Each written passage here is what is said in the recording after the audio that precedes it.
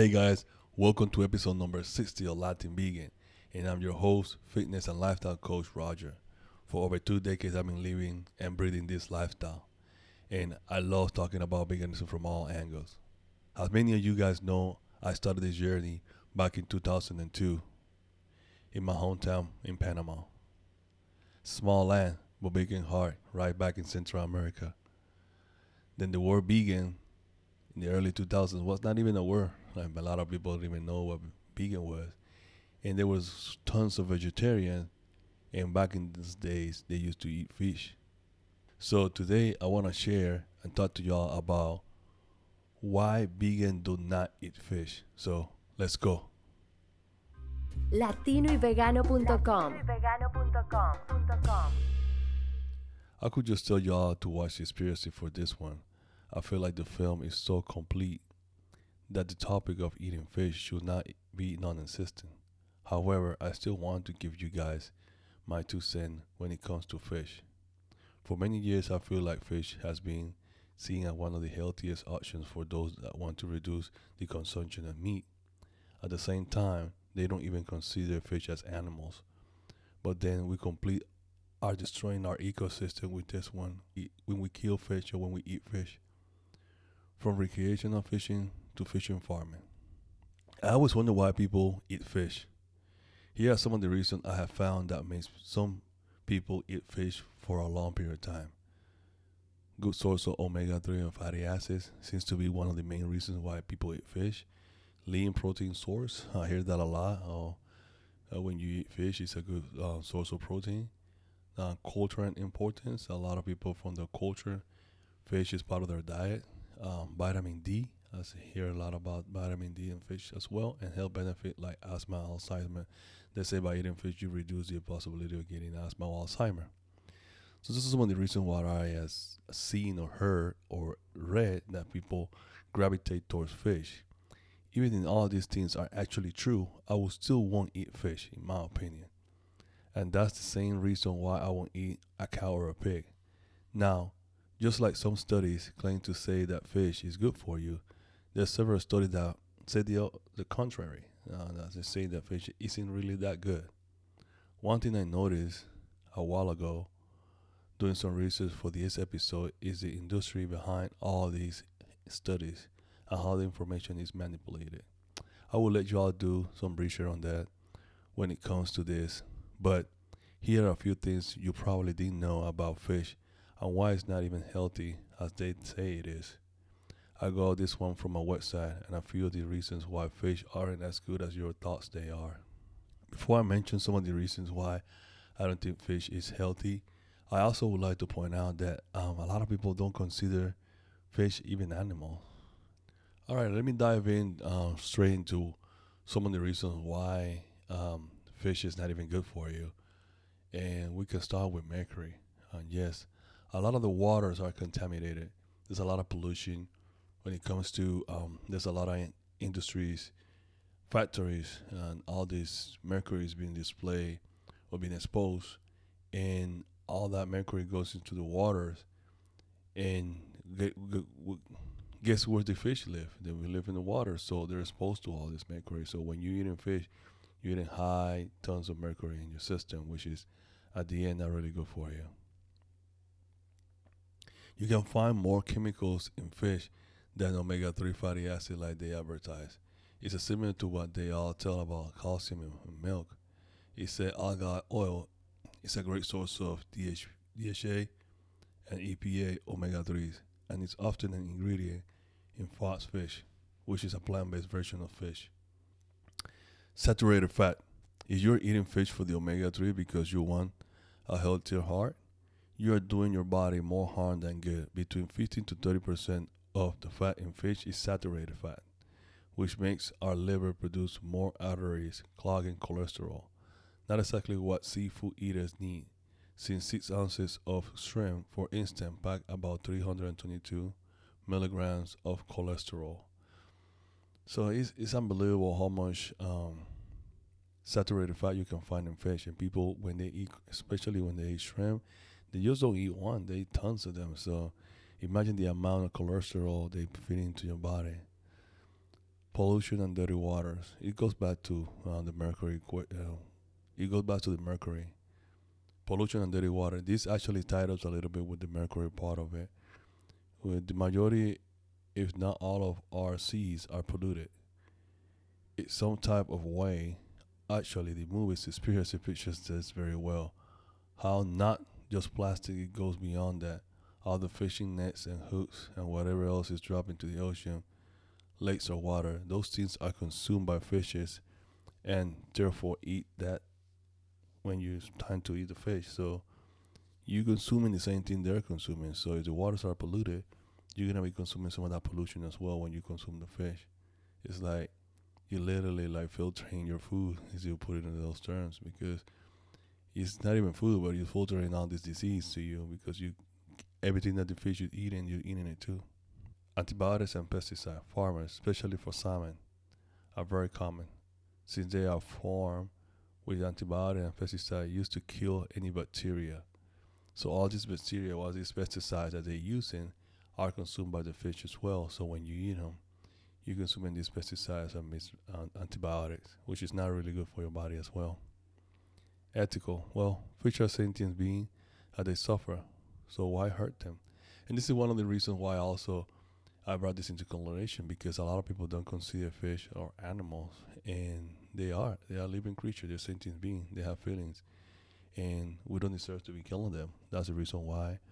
Also, you shouldn't be eating fish. First of all, we one of the number one reason why you shouldn't be eating fish. Now, do vegans eat fish? The fact of the matter is that ethical vegans and vegans in general, and some plant-based eaters in general, don't eat fish. Vegans respect sentient beings and marine life as part of the group. Besides, no true health factor you can find from eating fish. There's tons of food on the plant kingdom that will give you all the nutrients you need. We as vegans don't see any need or benefit of eating fish or any sort of sea life by any means. Here's where I suggest watching Seaspiracy and get a wider understanding of what raping the sea from his species are doing to our ecosystem.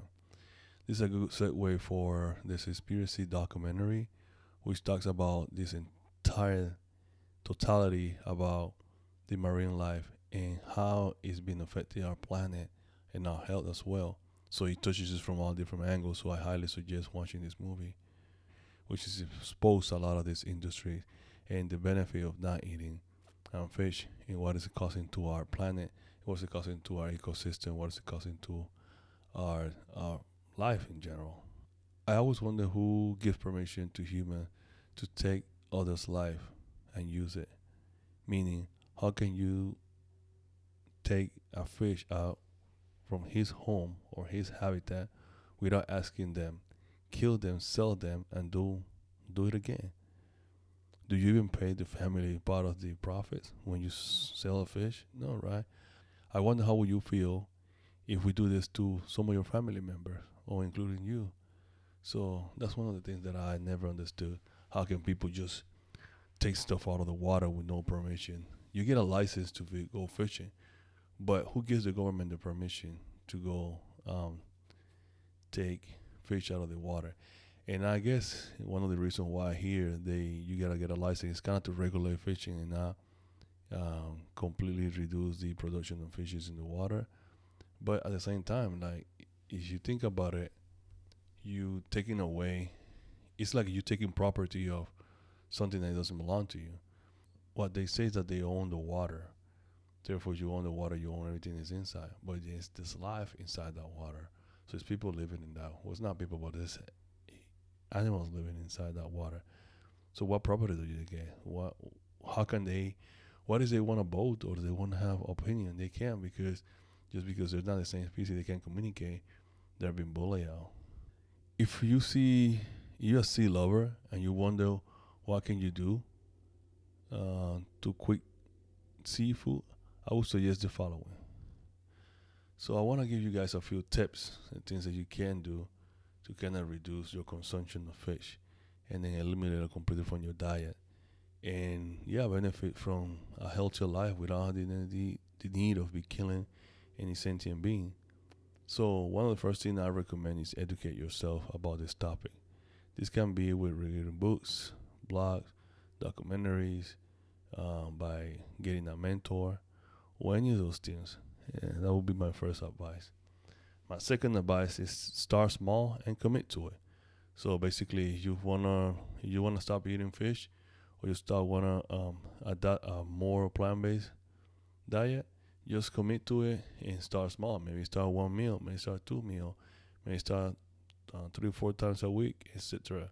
So start small and then commit yourself. Do a few days without it, then go a week without it, and keep improving until you don't need it anymore. It's not missed anymore, or you don't crave it that bad, or you don't crave it, you don't want to have it. Now, number third is find alternatives that are really equally or better in taste than the one you're getting. So what I mean with this is there's tons of alternatives out there in the market.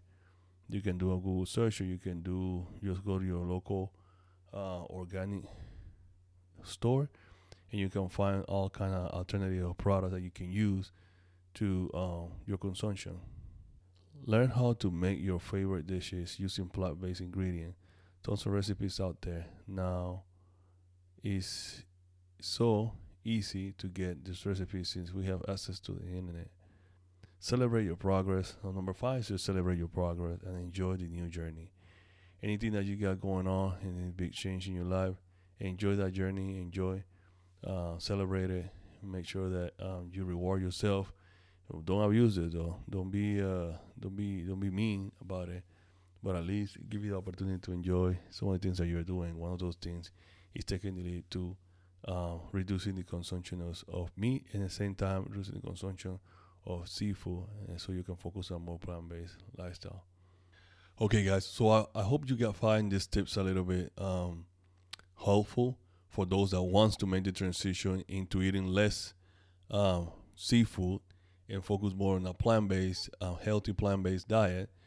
And I hope these tips kind of help you to the process. So let me recap those 5 tips.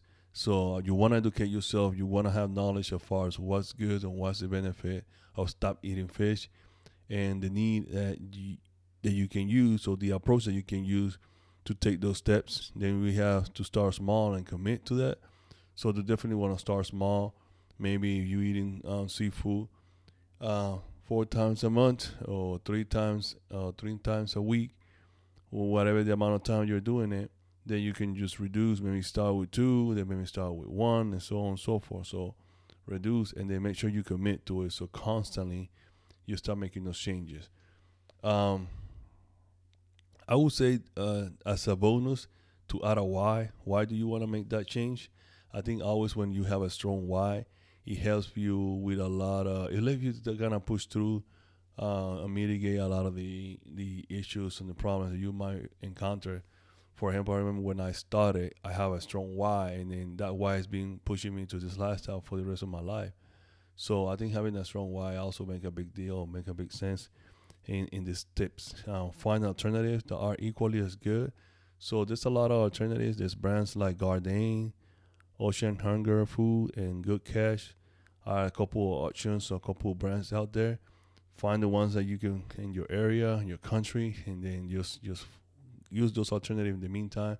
But I know Gardein is one of the most famous ones, the most common ones around. So you can try that one too to see if you find any product you like and you enjoy those products. Learn how to make your own favorite meals. So it's important that you learn how to cook and make your favorite meals, because that creates like a very commodity. Now you making your own meals. Now you can share with your family. Now you find the perfect flavor and so on. So that's another option. Create your own family, create your own food, create your own camaraderie when you're creating all these plates. And last but not least, I have celebrate your progress. Remember that not to just beat yourself when situations are not working the way it's supposed to work, but also to embracing that you have gained some knowledge, something different. You now know more than you knew before, and that's allowing you to perform on a higher level now. So celebrate your progress and enjoy your journey like a champ, as I like to call it that way. So hey guys, so I appreciate the time So I just wanted to make this quick podcast talking about if do vegan eat fish. The answer is no. And I explained to you guys previously why we don't eat fish and some of the actions that you can use, hopefully, to that allow me to stop any of the cravings or any of the desires to going back to the fish. Not much in my case because my wife is strong, but I don't know if that's the case in your case. So if that's the case, then that way you can definitely utilize some of this tip and how you find it very good. Seaspiracy is the way to go. The documentary has all the information and everything you need. It's gonna be a very complete documentary, and once you find the documentary, it's actually on Netflix, and watch it, you're gonna have an understanding more clearly of what this whole industry is doing to you, and is doing to you to the planet as well. So hope these tips help y'all to transition. At the same time, I was able to answer this common question.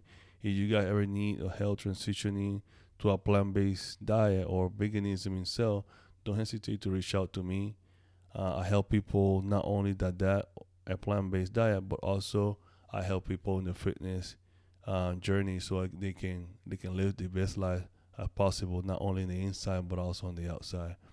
So I just wanted to make this quick episode so I can talk about these common questions, and I'll see you guys in the next episode. Thank you so much. Love, peace, vegan. Oh, please don't forget to subscribe to our podcast, to subscribe to our YouTube channel, and to any of those all social medias.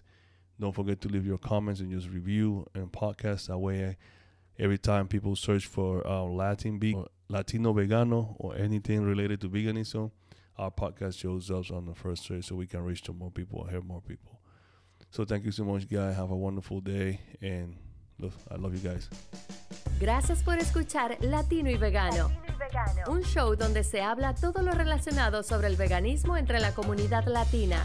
No olviden suscribirse a este podcast, seguirnos en Instagram, Facebook, YouTube y a visitarnos en latinoyvegano.com.